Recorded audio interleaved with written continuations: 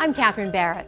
Infertility affects 15% of American couples. At the EVMS Jones Institute for Reproductive Medicine, there's hope for even the most challenging cases.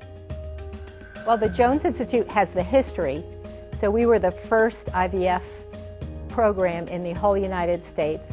IVF is not the only treatment available. We do a lot of surgery as well, including robotic surgery, which is the state-of-the-art fertility surgery.